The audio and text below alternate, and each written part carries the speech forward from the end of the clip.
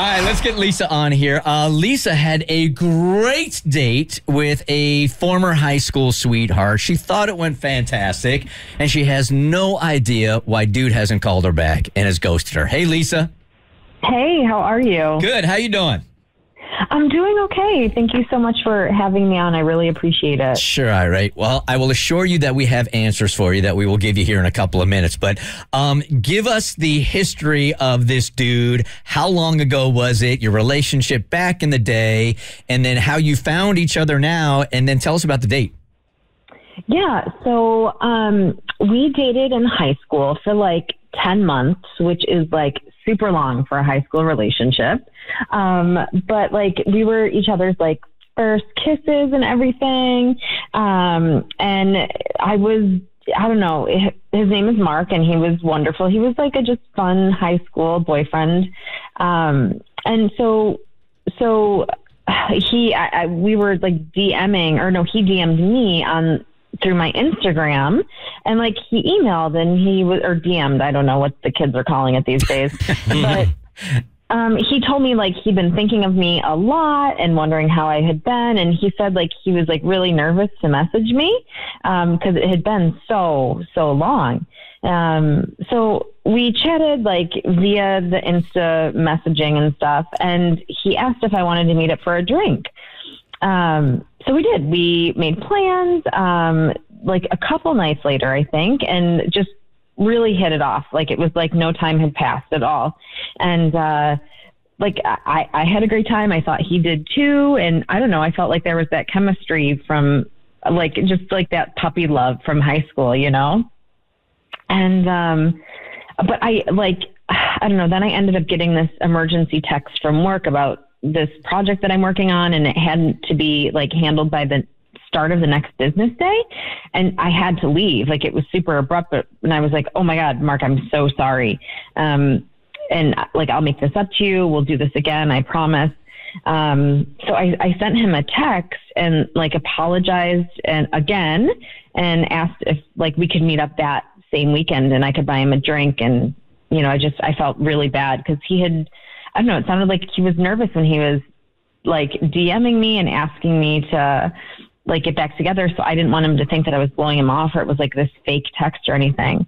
And so we made plans for the next weekend to meet up for a drink. And then like now I haven't heard from him at all. So we made the original plan, but all my follow-up texts aren't going through, and I don't understand why. So you haven't even like met in person or gone on a date?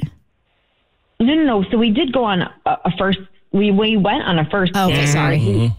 Yeah, so we went on a very first date and we got like dinner and drinks, and it was very nice. It was casual, like we were catching up, but like we talked about dating in high school. Like, I don't know, it was fun and flirty. And so then, so I got the text, I had to leave. And then this would essentially be like my second date with him is what I was trying to like set up since I had to leave early. Yeah, so what I was thinking here was like maybe he was feeling all insecure about you like just taking off in the middle of a date. Maybe he thought that you weren't having a great time and that was your sort of escape plan right there. So he's like, screw this. But then you had the follow-up texts, which should have alleviated his insecurity. So I'm not exactly sure where that leaves us.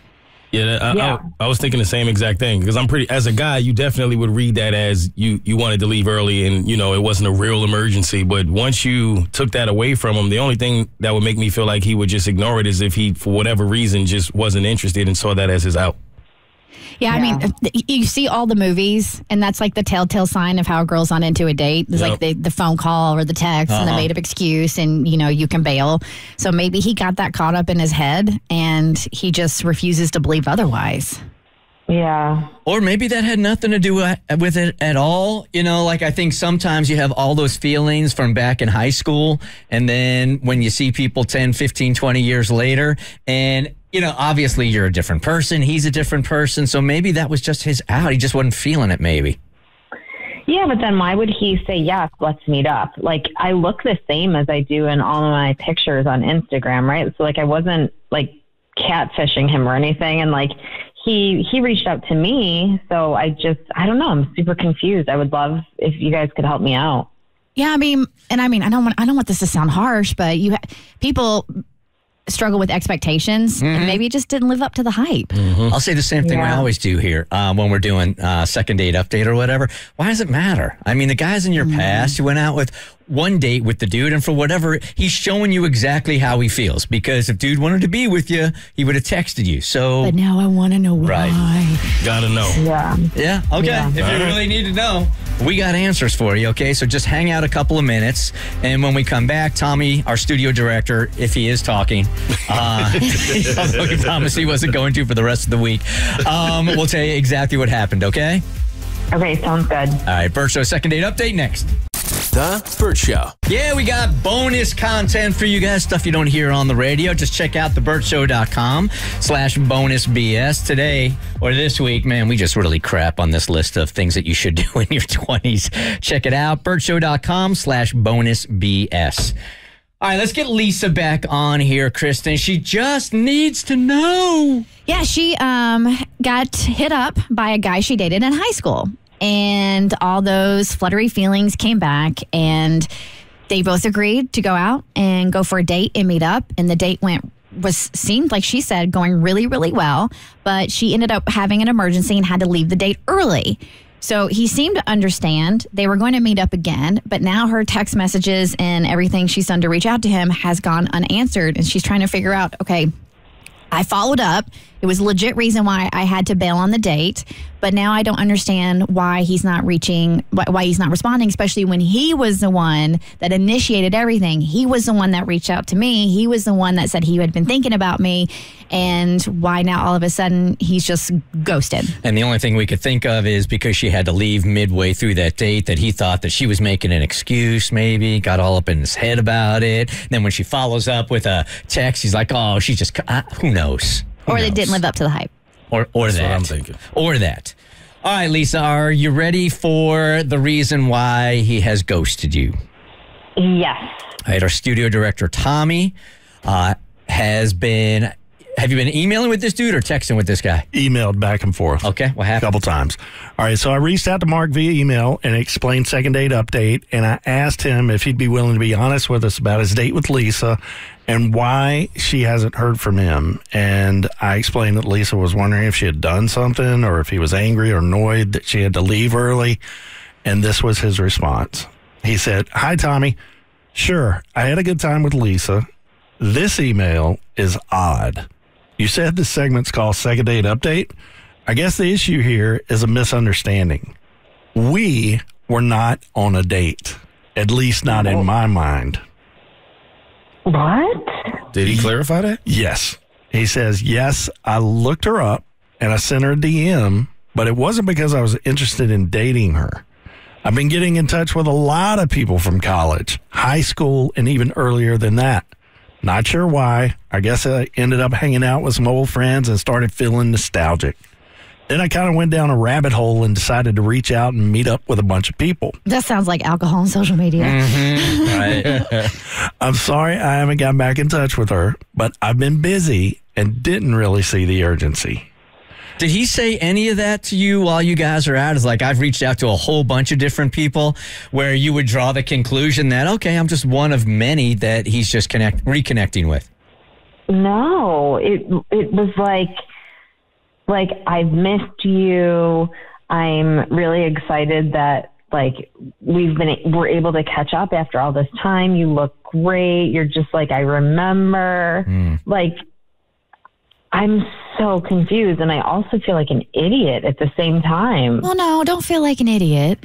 But when you say those things could be taken two different ways. Like, one could be taken romantically, and the other could be taken friendly. Like, wow, you look great. You look just the same. Wow, you look great. You look just the same. Yeah. Oh, gosh. All right, All right, so we had a couple more back and forth. I said, well, that definitely clears up the misunderstanding.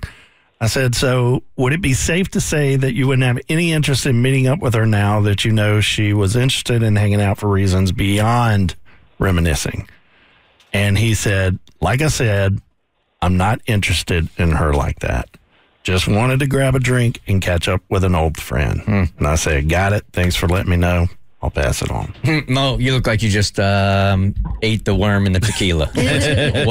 What's up?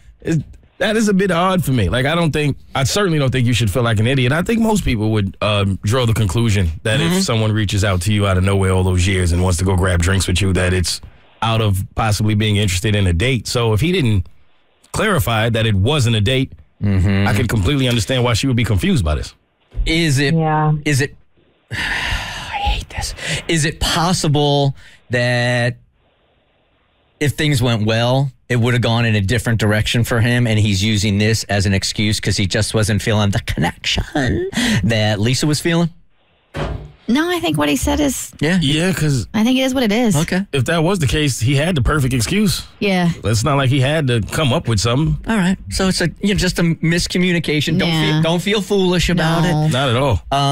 Yeah, it was just a miscommunication. Two different intents here, and that's all. All right, you can just move on. Nothing to see here. All right. I mean, it's not at least I know, right? Yeah, Exactly. Yeah. And it's not like anybody else knows all this went on. So yeah, nothing to be embarrassed about at all.